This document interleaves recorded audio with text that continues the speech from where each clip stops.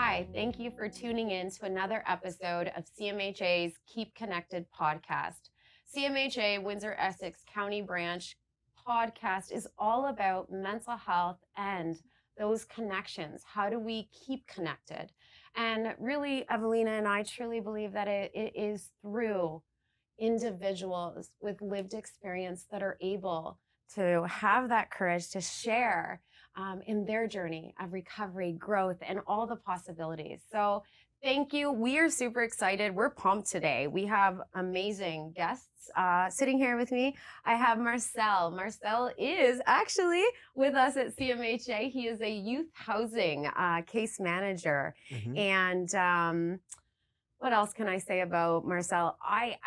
We did a suicide first aid training, and that is where I started to kind of just talk to Marcel about mental health and his journey. And Frank Renaud is here, retired CFL player from Winnipeg Blue Bombers. You bet. I said it right. Yes. And Ewelina, how are you, my friend? I'm doing well. I'm excited to be here. Thank you, both of you, and Jenny. Nice to do another podcast with you. And thank you all for joining us today. Yeah.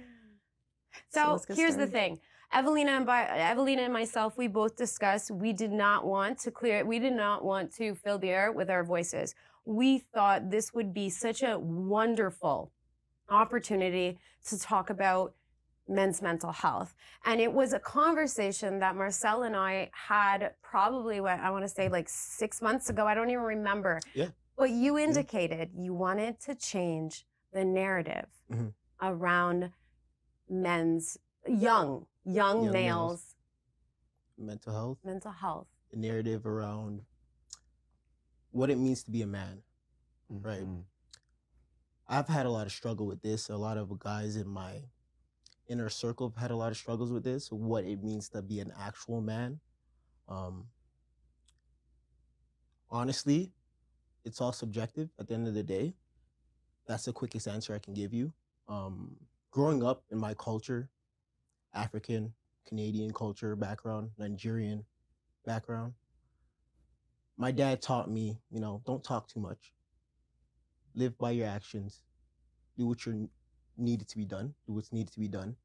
I had two sisters, one older, one younger. I was sandwiched in between them and, arguing a lot.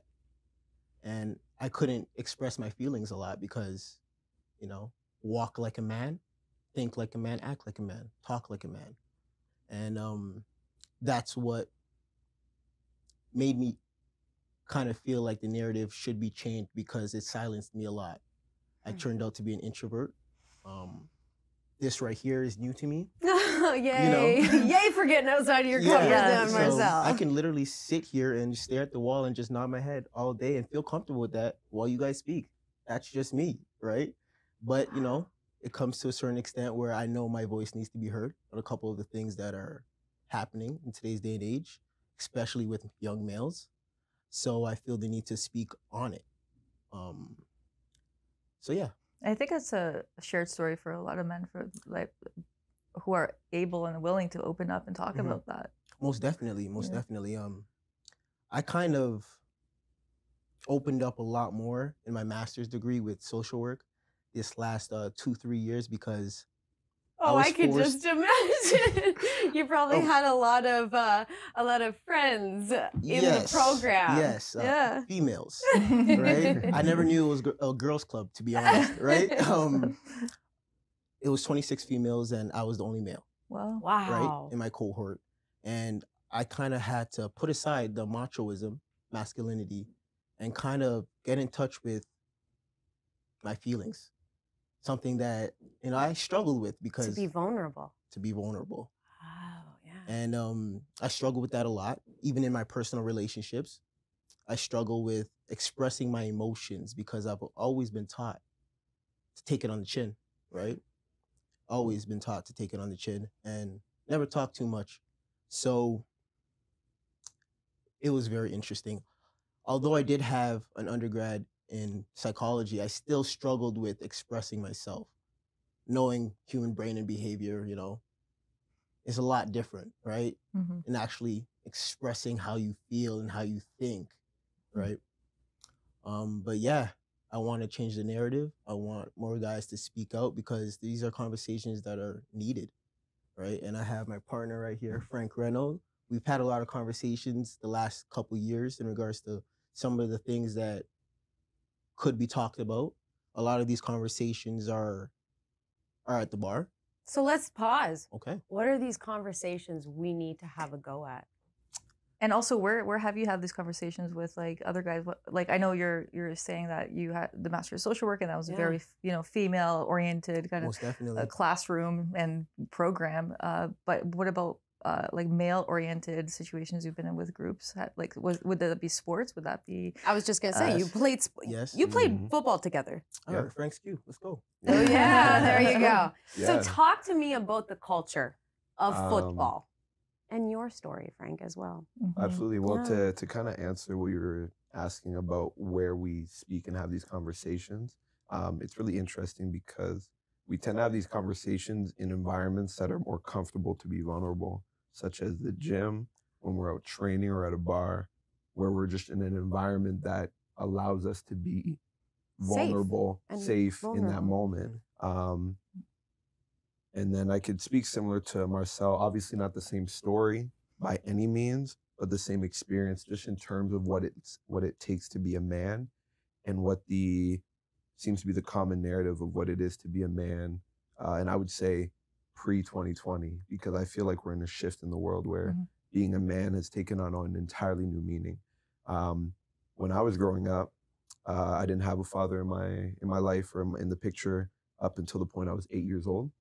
And at that point, that's when I had a stepdad that came into the picture. And to be honest, as a young man, even before that point, I was pretty stubborn. I was pretty independent. I was just doing my own thing. And I always remember when he came into the picture, I was like, who do you think you are?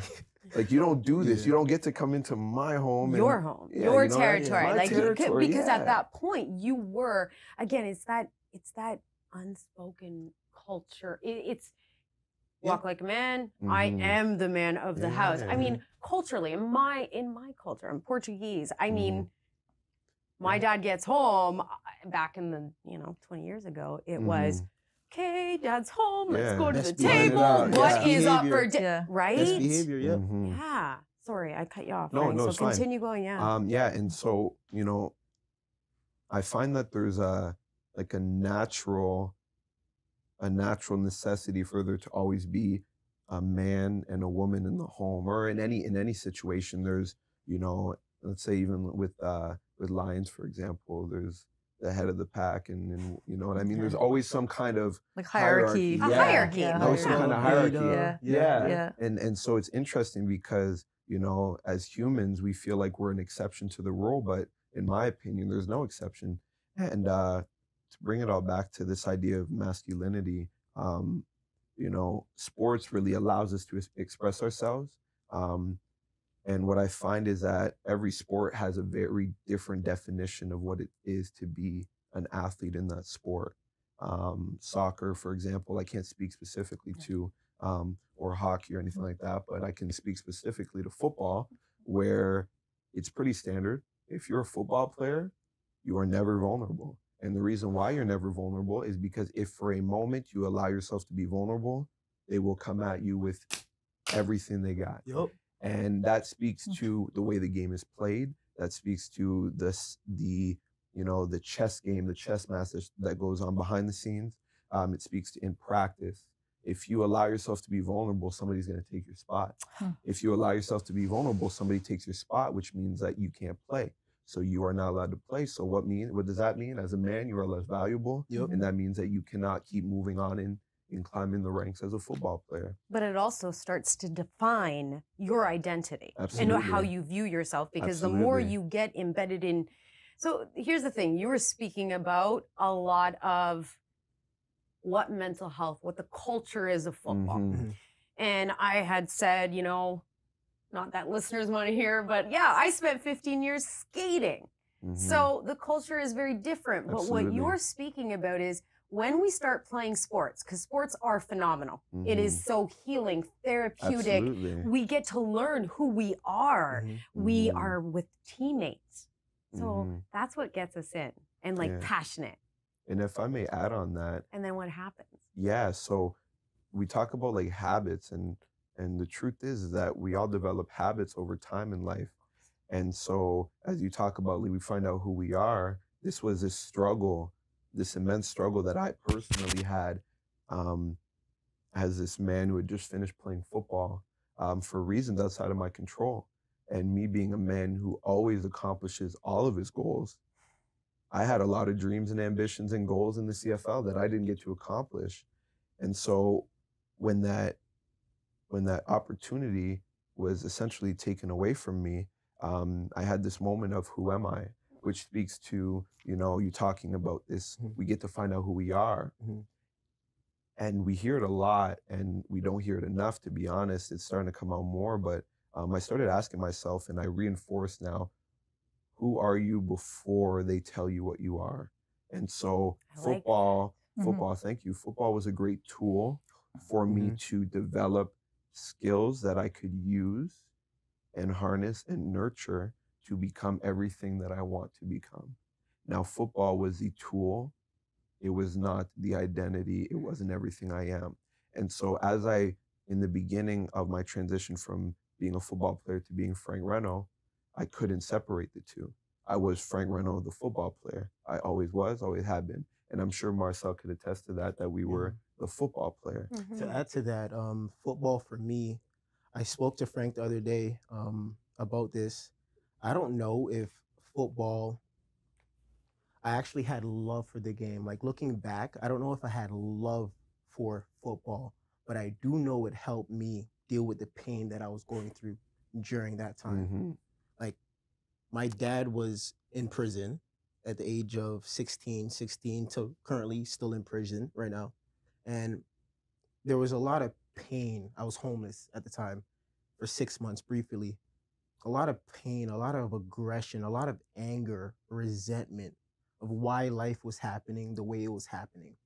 And football was the only tool that I had at your disposal, that I used to help manage the pain. And I kind of wanted to feel in control of the pain. So I administered the pain to others. I used others as my coping mechanism. I wanted people to feel actual pain. When they were vulnerable on the field, I was ready to apply that pressure because I wanted them to feel what I was feeling. So again, football was a tool, right?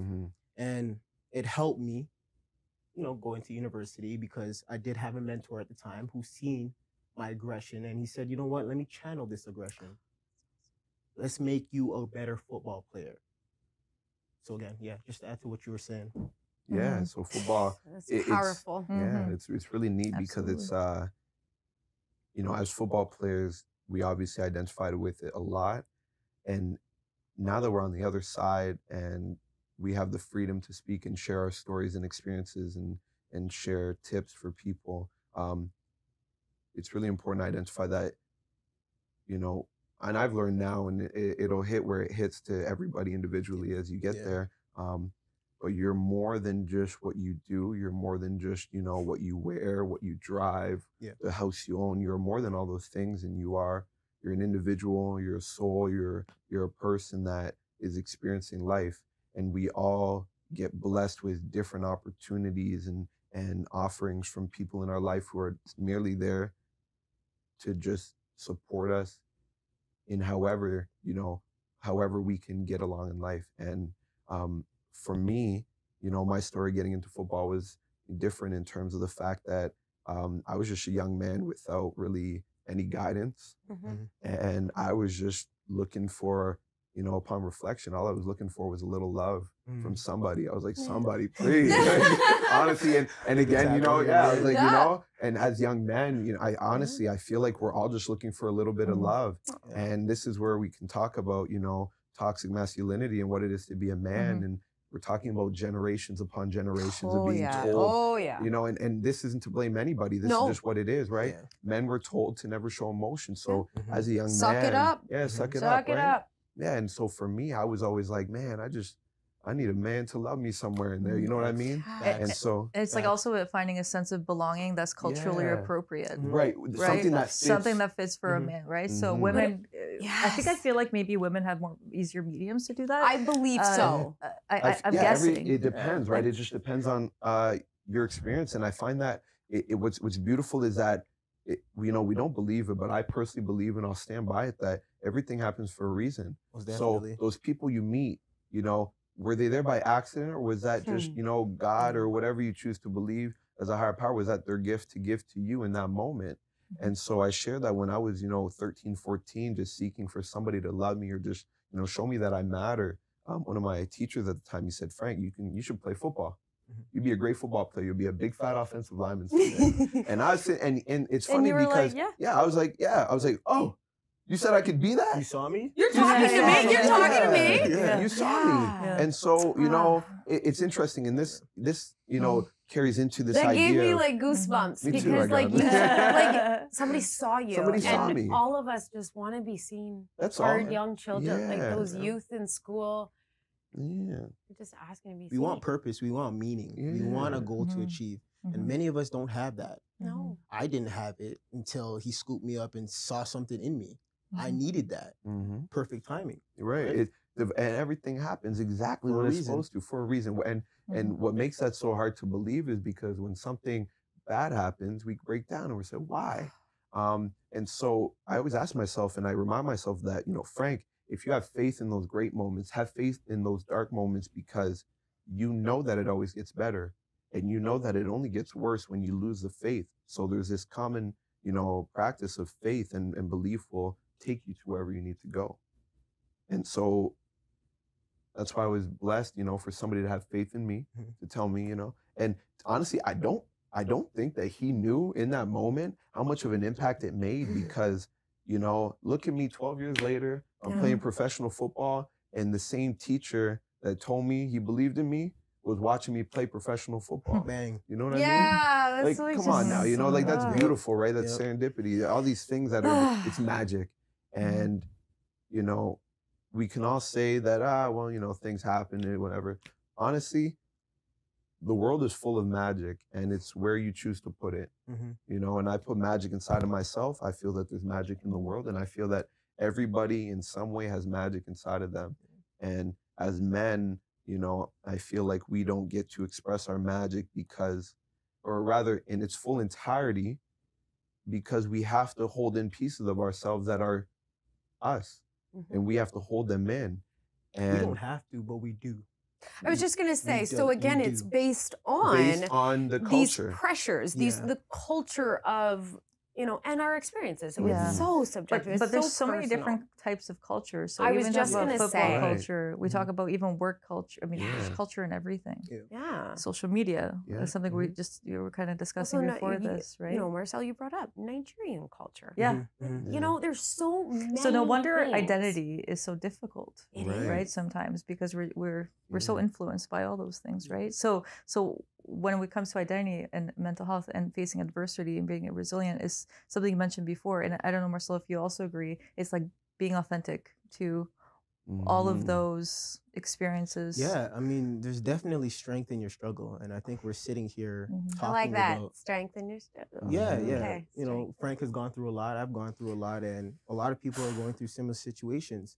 And we're being authentic right now. We're letting it all out. We're telling you that, if you can dream, you can achieve, type of thing. If you continue, putting one leg in front of the other, then Just you'll keep get walking. you'll Yeah. get to Yeah. your destination, type of thing, Yeah. right? So Yeah, And- having a vision, maybe following that vision. Well, I would even Really say, support. as like speaking to like young men, Mhm. like I didn't see myself here never. 10 years ago. No. When I was 17, Nothing. I saw myself, honestly, I did have an idea, Mhm. right? And we all have an idea. We have this Hope vision, maybe, yeah. this dream, but you don't have a very clear picture. Like I can't sit here and say, oh, the grass is going to be, Yeah. 20 feet by 30 feet. Right. You have an idea. And so we all have an idea. We all have a dream. We all have a vision. And it's to have faith that if that vision doesn't happen, quite possibly it means there's something better coming for you, right? And again, it speaks to faith. Mhm. And to anybody who's listening who's young and just not sure of themselves and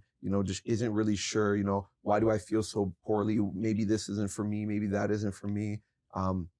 Just have faith that it's going to work out, because if it wasn't meant to work out, it doesn't mean that it's not for you. It just means that there's something better coming. Delay is not denial. Delay is not Exactly. denial. Yeah. You know, and if you stop, you know, I think it was Steve Harvey. It was Steve Harvey or Dr. Phil. They're both amazing people. But one of them said, if you're going through hell, why would you stop in hell? Keep going. And so keep going. And just keep walking. you know, we could talk about battles all day and talk about, you know, in that moment of pain and discomfort, and did we stop? No. We kept going. And we walked in blind faith that it would all work out. And look at us, we get to sit here and talk about it. Faith is key. Like, honestly, if I told you that I planned all this at the age of 26, you'd be mistaken, man. I'm telling you, like, I never once thought I'd be a university graduate, master's. I basically failed grade 1. So it's all about faith, right? I never would imagine sitting here, coming from Jane and Queens, coming from Malton, coming from the hood, and sitting here in Windsor with a great group of people and achieving what I did. It's all about the faith. And I didn't know how it was going to happen. I didn't have a plan. I was stupid with it. I just did it. But here's the thing. And this is my personal opinion. I can't believe I'm going to say this. Oh my gosh, I'm on a podcast. I usually script everything. I'm joking. So here we go. Yeah. So yes, faith is huge. But the podcast is all about connections. And wouldn't it be true that you had some human beings in your life that, whichever, to varying degrees, you could count on them, whether your sister, whether a coach, whether a teacher. What I'm saying is, yes, faith is phenomenal, but human beings, we thrive. We are social creatures. We need to be part of something. And you were. You both were part of your football team. When you both retired, when you stopped playing, when you got injured, tell me about what happens. Because for me, I lost myself for 3 years after I didn't make it figure skating. Lost myself. For 3 years. And didn't know who the heck I was. Identity crisis right there. That was a lot of money in, a lot of wasted money and failed classes at the university for Jenny. Just, you lose yourself. I didn't know who I was. I mean, you know, we both can talk to it. Being a football player for, probably 8 years, and then you go to the CFL Combine, you go to the East-West Bowl, and it's your last season, and injuries do happen, dislocated elbow, high ankle sprains, and you're damaged goods, right? Identity crisis, boom. You're not getting drafted. What next? What I did was I applied to do my master's, but it was a backup plan. Okay, said, that's awesome. We are not equipped with backup plans as football players. Okay, that's my question. We are taught. Are you taught? It's 100% in. Here's the thing with No, football. not at all. This is the culture of football. 2 feet in. 2 feet in. You Two have to have hands, the whole full body. head. You can't leave Really? anything behind. And the truth is, and I'll speak to my experience. And you know, I had the blessing of making it to the CFL, and I had the blessing to experience so many different levels of football. And I had the blessing of experiencing something I wasn't ready for, and it taught me something about life. Nobody cares what you did. All that matters is what you do. And so, what made it so hard for me, and I can guarantee that any football player watching this will understand that in that moment, whatever moment where it comes, I don't know where it comes from, but in that moment where you realize, like, pardon my language, but oh shit, I'm not a football player anymore. I can't put on those pads anymore. I can't do this anymore. Life-changing. Life-changing. And you know, I can't speak from Marcel's perspective. I can only speak from my own. But I had the most crumbling experience in my life. And this speaks to this whole idea of, you know, mental health. I trained my body so hard. And all this time, I never knew that there was another part of me, another muscle that I needed to train, which was my mind. And football was amazing because in some ways it prepared me for the battles I was about to go through. but in other ways, it never prepared me at all. Mhm. And the reason why is because a lot of people around me weren't prepared for that battle either, which is completely fine. Mhm. We are not ready for battles that we weren't put through. Oftentimes those things are, I mean, that's what we call trauma, like Yeah. sometimes, right? Yeah. So that's, Yeah. we're not prepared, Yeah. we're out of control, there's nothing we Yeah. could do. Our normal coping does not work. No, and it no, can't. you were It can't. survival It mode. can't. You, You Yeah. can't. So Yeah. it's like flip everything upside down. What Yeah. now? Not only that, like You know? our professors, maybe our coaches, are not equipped with the knowledge nowadays. Well, nowadays it's changing. Is The it? narrative's Are they coaching more Slow- about like yes. identity, future But even- after football, or Even no? the culture you were mentioning. So going on with, okay, no vulnerability on the field. You're going, you know, you see someone vulnerable, you take advantage of that by causing, you know, inflicting pain in the game and Yeah, being yeah, really good yeah. at that. So I'm assuming coaches also promote that. Also, so what Are happens you with? injured or are you hurt? Oh yeah. So are you Ooh. injured or are you hurt? What does that mean? What does that mean? Are you Means, injured? are you injured or are you hurt? Are you injured or you need to ice up and get some support on the sidelines, or Mhm. you're out 2-3 weeks, Mhm. or are you Right. hurt? That means you can go back in and Mhm. continue to play. Mhm. We have a goal right now, and the goal is to win. Mhm. And if you're not supporting that goal, then sit on the Then you sideline. don't matter. What happens if you sit on the sideline and you're not in the And game? Then you're forgotten. You're forgotten about. Yeah, they don't. Injuries. The truth is, and So you know, what answer do you give? well, that's the thing. That's the Well, thing. You know, it's sad, right? once you understand that, like, we speak to the culture, and again, like, Mm-hmm. just to be clear, we're not bashing. No, them. no, no, Like, no. yeah, We're I'm just trying to just we putting are it out trying- there, right? Like, we're trying I'm to so understand. thankful for play football. Like, Oh I no, truly am. we you are know? talking about This is- just Right, like this is just the I'm sure reality. Yeah. this is more applicable than just football. It's other sports. This too. I was is gonna life. say, You know what I'm This saying? is Like, life. yeah, exactly. the OHL. So I get to work alongside some of the OHL teams Mhm. that I talk to the kids, the youth, you know, the young men, and they say the same thing. Yeah. Like, I mean, it's not bashing hockey and the culture. No. It's just sports. Isn't that why we're It's- here, though? You know what I mean? Yeah. So that we can, because Be us honest about saying, it. Yeah. us saying, like, you know, this isn't bashing football or anything. That's under the idea that somebody out there is going to, you know, judge us for saying that. But again, I feel like we need to begin to create a world where if somebody expresses the truth of how they feel about a situation, it doesn't devalue that Not at at all. all. It just, it explains the reality of what's going on, because honestly, like, we individually and as friends and Mhm. teammates have hit a lot of things that have caused us pain in our experiences in football. And I could imagine in any sport, everybody has hit something, or in any experience, whether you're in a sport or a club or whatever, you're Everything. hiding some kind of pain for fear of being vulnerable, for fear of not being included in a place where you want to be included. Let's speak on that. Let's speak on when we're injured and we're forgotten about. Yeah, that Yeah. could. Let's that, speak on yeah. not having the goal in mind anymore, with the common goal with the team. So identity linked to, because you mentioned, like, it's like I learned who Frank was, like Frank Renaud, not the football player afterwards, Right. just Frank, right? Right. So after, like, because your whole body's in this whole, not just 2 feet, Yep. your whole Mhm. body. Mhm. So your identity is related so closely to football. You become injured, Yep. that changes. Yep. What happens? And So goal is to fix your so let's Yeah, let's your tend individual to those personal goal injuries. is to Right. fix your injury so so how you can does get back on that field. how are you supported as a football injured football player? How are you? Mm. You know, Honestly, meaning- you're not.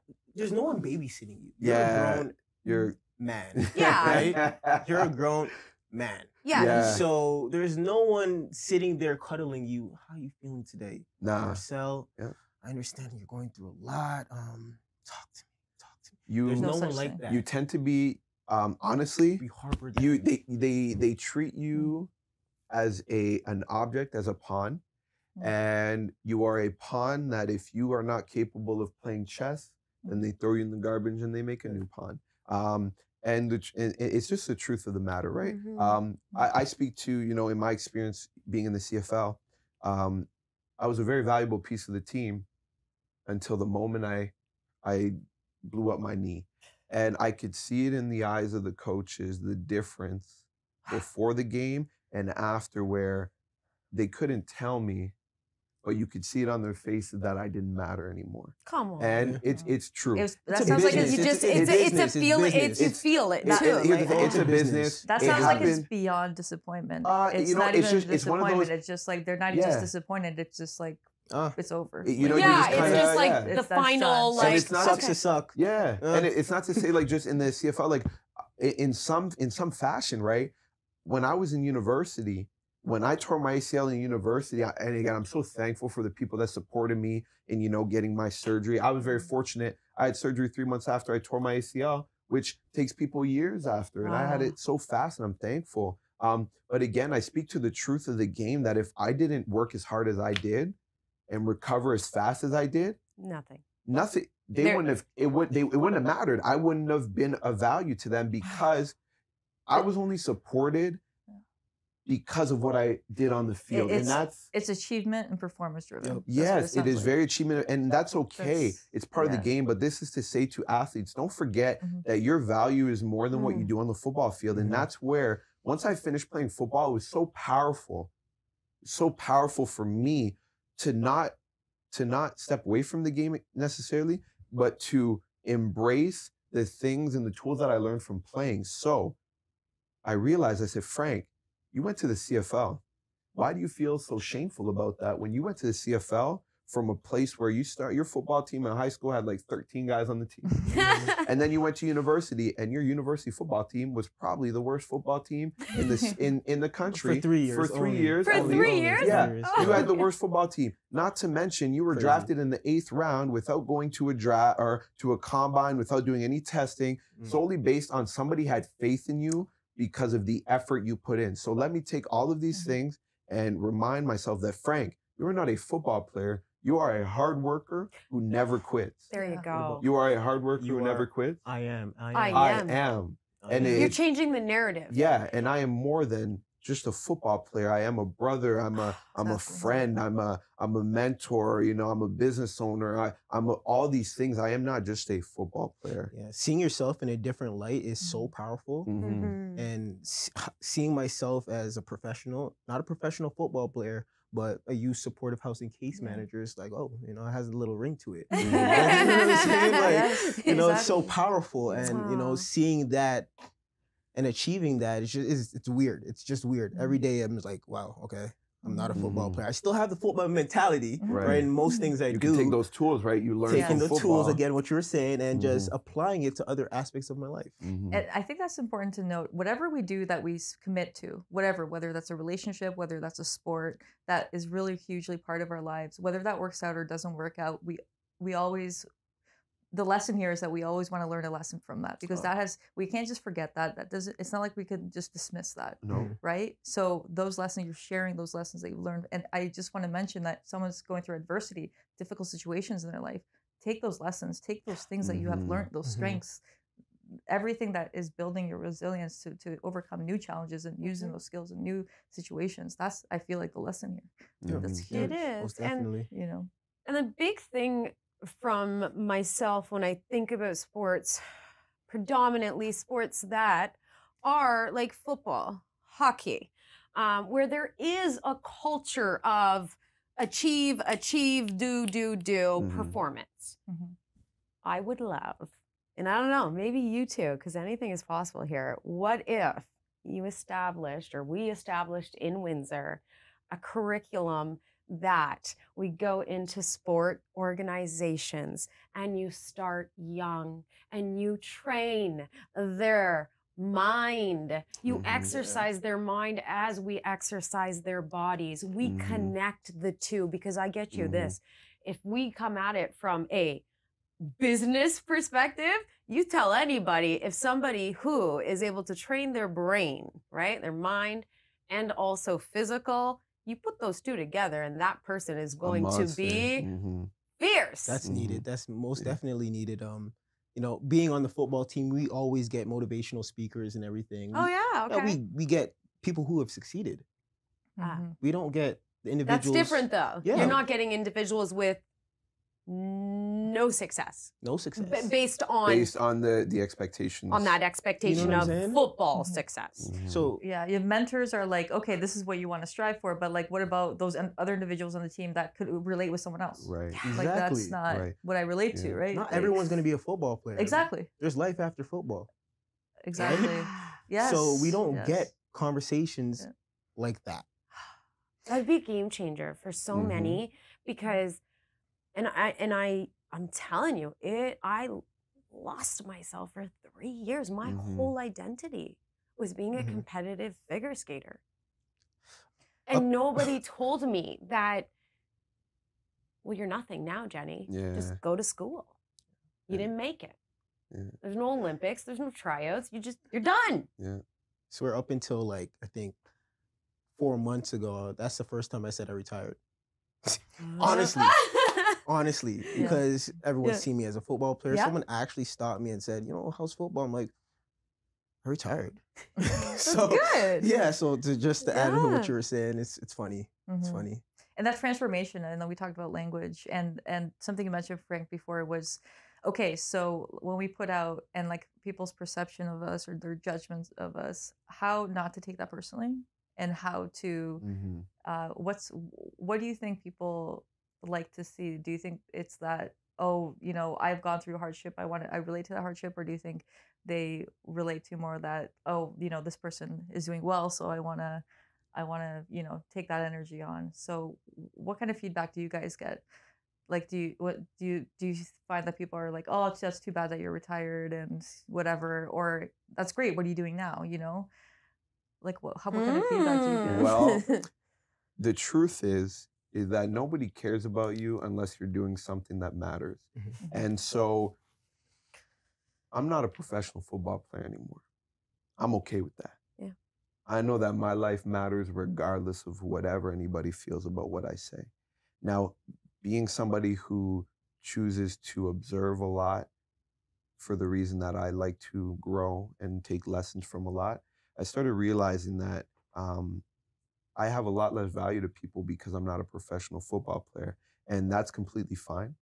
And I understand that it is because sometimes you are as an individual, your accomplishments and what you are a lot of, the things you do will be, other people will take it as they did it. Like a reflection of their reflection own success, of them. even though they've So- done nothing. Right. And here's the thing, Towards this that. isn't right. And this isn't to Oh, bash yeah. anybody, but No, this that's is the human nature reality of sometimes. human nature Yes, of, yeah. look, you know, if there's a successful football team, notice how a lot of people will flock to the successful football team. And at the moment where the successful football team crumbles, people are out.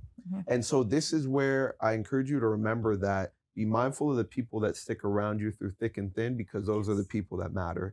And not that anybody else doesn't matter, but just those who matter. And there's one individual that we always seem to forget has stuck with you through thick and thin, which is yourself. Yay, I'm so And- glad that you said that. Yeah. And I think, Ah. you know, we sit here and we can all agree on that, but there's a lot of people, and, you know, it took me a long time to recognize, you know, as a young man growing up, I'm so alone. I have, nobody's there for me. And, you know, as I'm an older man now who can take care of myself in any capacity, I realize that, like, Frank, you were there. You were going through, give myself one of those, and once you can understand that, like, you're going to be okay, you got it, and again, having faith, you're going to be good, allows you to see yourself as a victor, not a victim of your circumstances, right?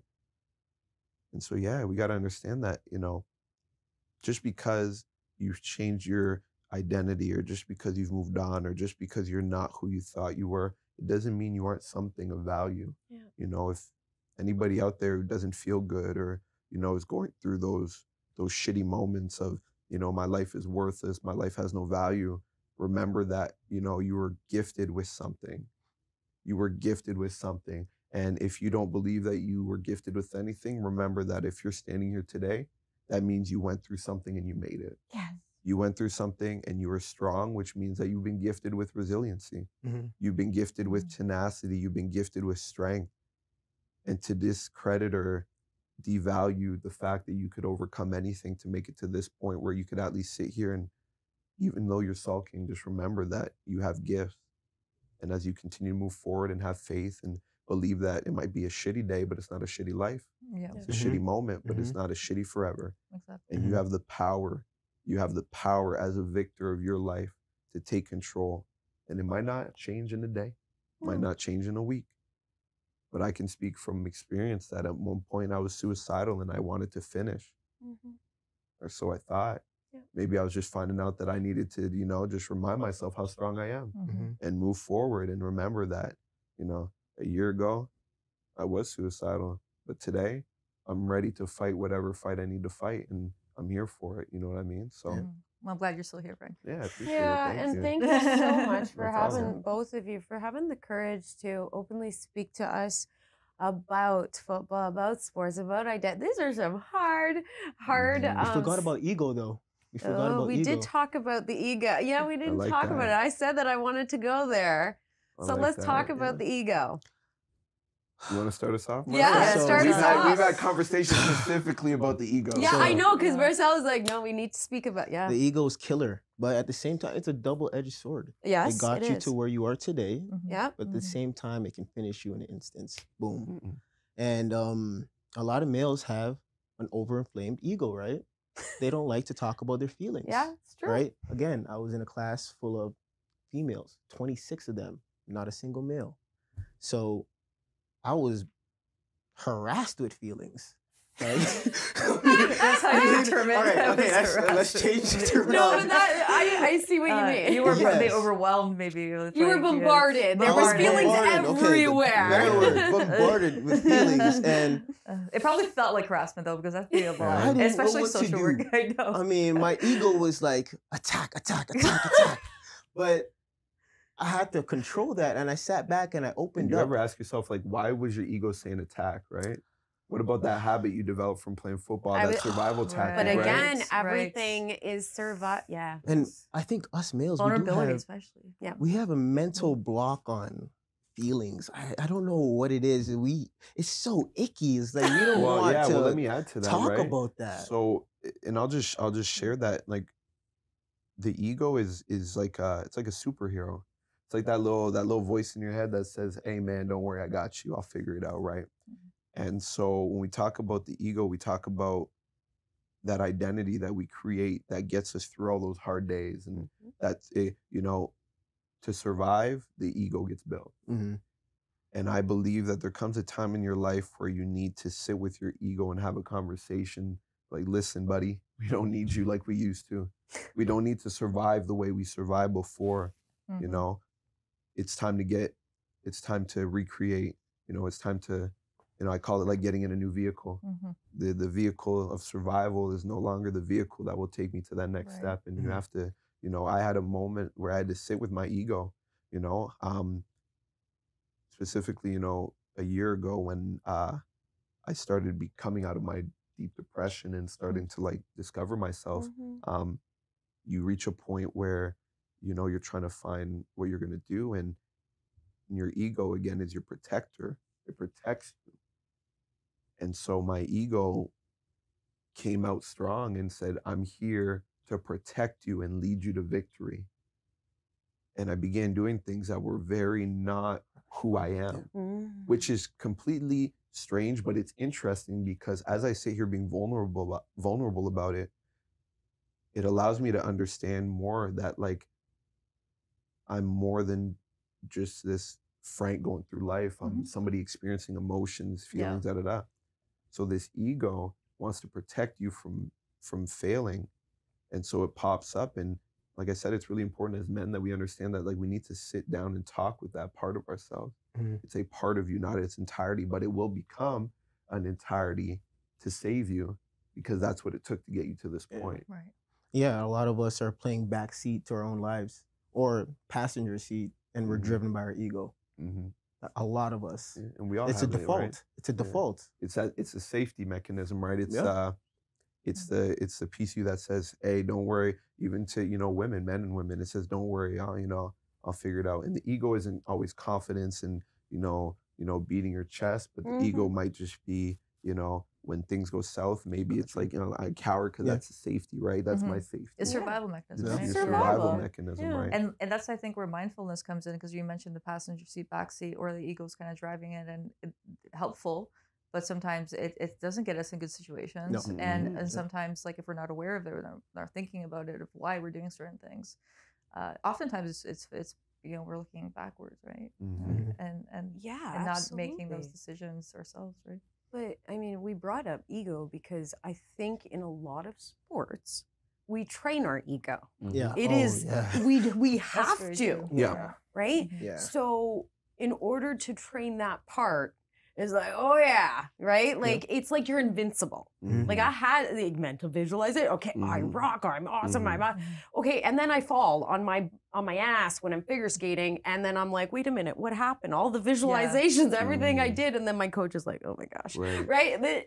What happens, right, with our ego when we are in something like a sport and we attach our identity to that? You both spoke about a super costume, a costume. When you were both sitting here, you both said, when we're all suited up for football, that's our armor, that's our cape, that's our costume. So it's almost like a shield. It's protecting you. You feel safer. You learn how to feel safe. So you strip all that off, and you're left with an ego, right? That's scary, right? It's vulnerability. But hey, Frank, you got through it. Absolutely, We all do. And we spoke about resiliency, and a really good reminder that every single human being, we are all born with intrinsic resiliency. And some of us are able to access it earlier, quicker.